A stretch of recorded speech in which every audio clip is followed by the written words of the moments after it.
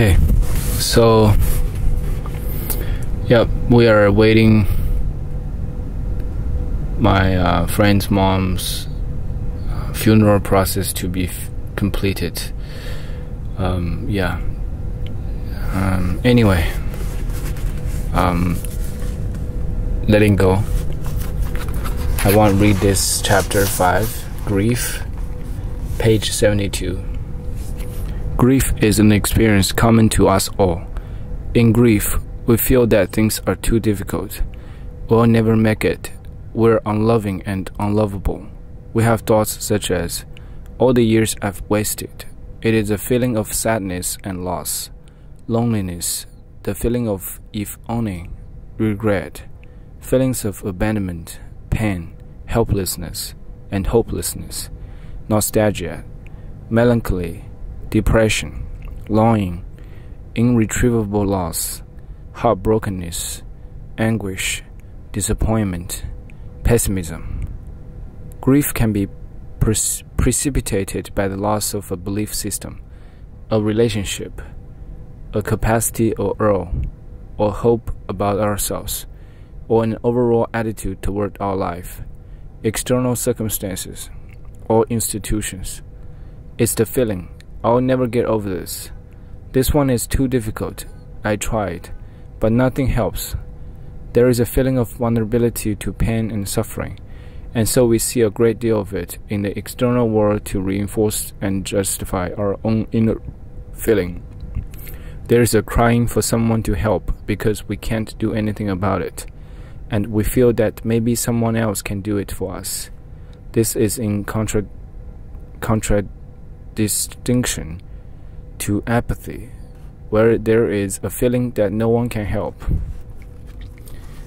Allowing the grief. Most of us carry a great deal of suppressed grief.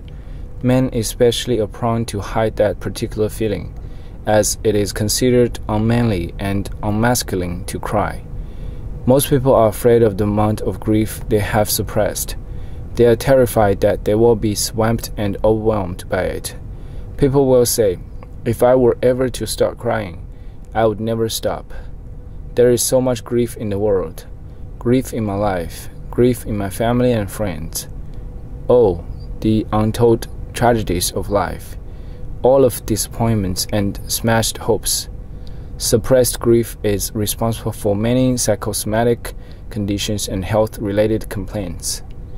Instead of suppressing the feeling, if it is allowed to come up and be relinquished, we can quickly jump from grief to acceptance. The continuing grief over a loss is due to the resistance to accepting that state and allowing the grief to expand itself. The persistence of a feeling is due to the resistance to allowing it to be relinquished. Example, cry me a river. Once we accept the fact that we can't handle the grief, we can already up into pride. The feeling of I can do it and I can handle it bring us to courage. With the courage to face our inner feelings and let them go, we thus move on to the levels of acceptance and eventually peace. When we let go of a lot of grief we have been holding over the years, our friends and family will notice a change in our facial expression, our step will be lighter and we will look younger. Grief is time-limited. This fact gives us the courage and willingness to face grief. If we don't resist the feeling of grief and totally surrender to it, it will run out in about 10 to 20 minutes. Then it will stop for variable lengths of time. If we keep surrendering to it every time it comes up, then it will eventually run out. We just allow ourselves to experience it fully. We only have to tolerate an overwhelming grief for 10 to 20 minutes, and then all of a sudden it will disappear.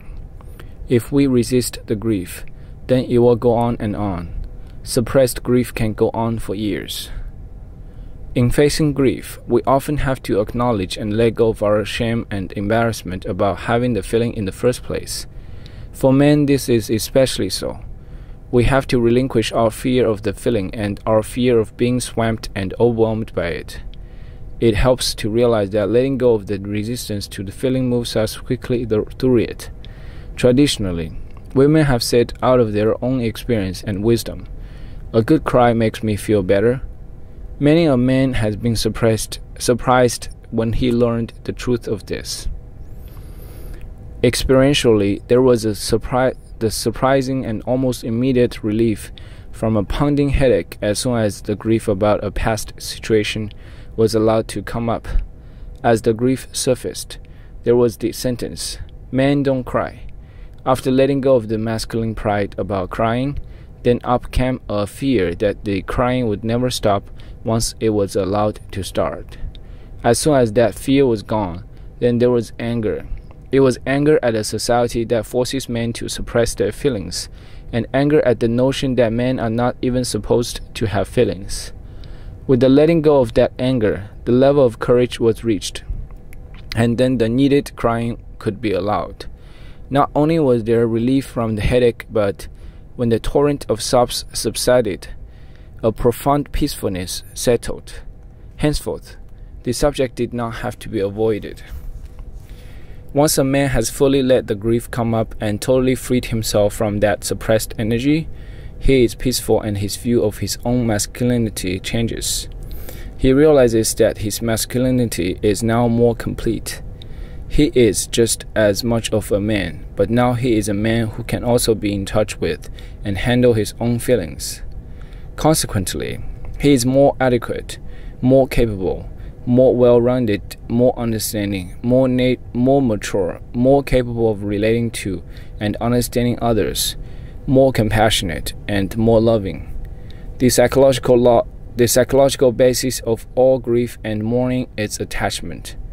Attachment and dependence occur because we feel incomplete within ourselves. Therefore, we seek objects, people, relationships, places, and concepts to fulfill inner needs. Because they are unconsciously utilized to fulfill an inner need, they come to be identified as mine. As more energy is poured into them, there is a transition from identifying with the external objects as mine to being an actual extension of me. Loss of the object or person is experienced as a loss of our own self and an important part of our emotional economy. Loss is experienced as a diminution of the quality of ourselves, which the object or person represented. The more emotional energy invested in object or person, the greater will be the feeling of loss and the greater the pain associated with undoing of the bonds of dependence. Attachment creates a dependency, and dependency, because of its nature, intrinsically carries with it a fear of loss.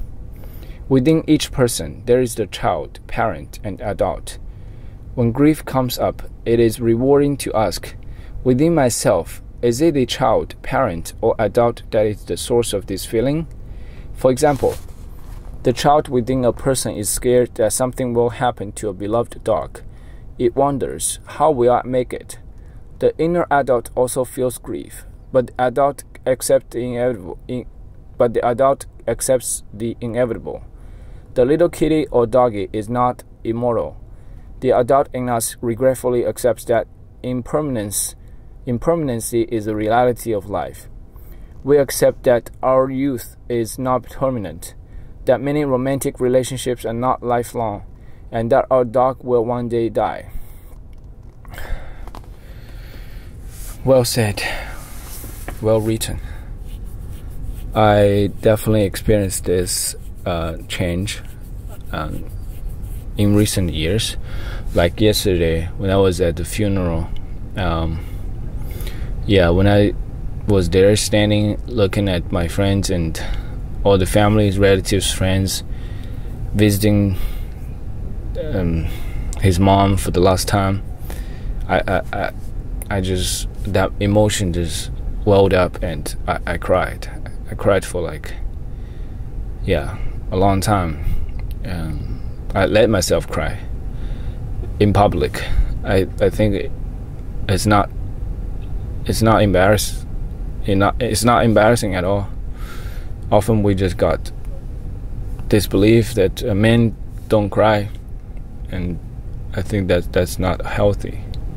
When you have emotions, when you have grief, then you need to allow yourself to express it. Yeah, not in words, but through crying. Okay, I think it's almost done. It's 7:49.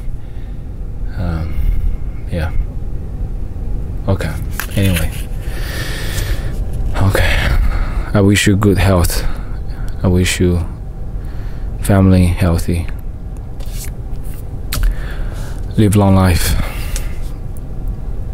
And rest in peace to my friend's mom.